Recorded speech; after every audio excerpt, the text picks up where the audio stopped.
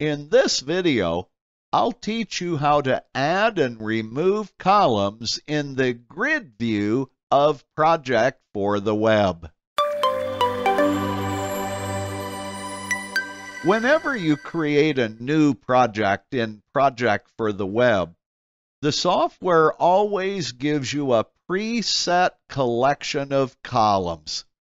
But I can guarantee you that as you plan your project, you'll probably want a different set of columns. And then later, during the execution stage of the project, you'll probably want a completely different set of columns. So in this video, I'll teach you how to add and remove columns in Project for the Web. So let's get started.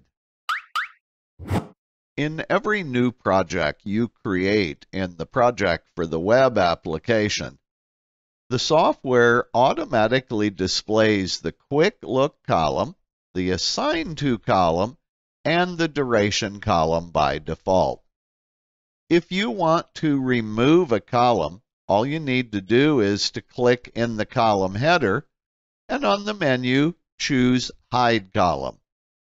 If you want to add additional columns, all you need to do is to click the Add Column Virtual Column header, where you have the option to create a new custom column or to insert any of these default columns that are available in the software. In this video, I want to show you which columns I recommend that you include at each stage of the project management life cycle. So, for example, during the task planning process, I recommend that you remove the Quick Look column, and I recommend you remove the Assign To column. And then I recommend that you add the Start column and the Finish column and the Dependence After column, and I recommend you add the Depends On column as well.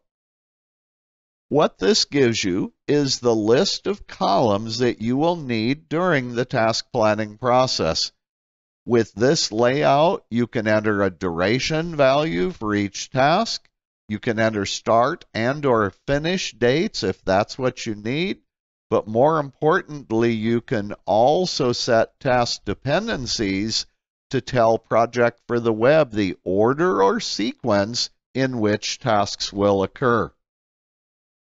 During the assignment planning process, I recommend that you remove the column Dependence After and the column Depends On. And then I recommend you add the column Assigned To, and I recommend you add the column Effort. Once you have these columns in place, you're ready to begin assigning resources to tasks. You can see current durations, the current scheduled start and finish date for each task. Based on that information, you can use the Assign To column to assign each task to a team member, and if necessary, you can also enter the effort or work required for the team member working on the task. During the execution stage of the project, where you need to enter task progress, I recommend that you remove the Assign To column, and I recommend that you remove the Effort column as well. And then I recommend you add the column called %complete, and you add the column called Effort Completed, and finally add the column Effort Remaining. So now, based on this set of columns, you're ready to enter task progress using the %complete column. You'll also see the calculated effort completed and the calculated effort remaining values for each task as you enter that progress. Now, the task planning, assignment planning, and execution stages of the project, you can mix and match the columns that you want during those stages. This is just a starter list to help you get going with using Project for the Web. There you have it. That's how to add and remove columns in the grid view of Project for the Web. If you're a new user of this tool, I would encourage you to subscribe to my YouTube channel so you can keep learning about features and how to use them to your maximum benefit.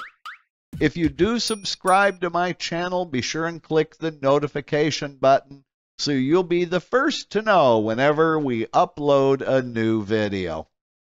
If you have fellow Project for the Web users who could benefit from these videos, please share them with your fellow project managers. And as always, I'll see you in my next video.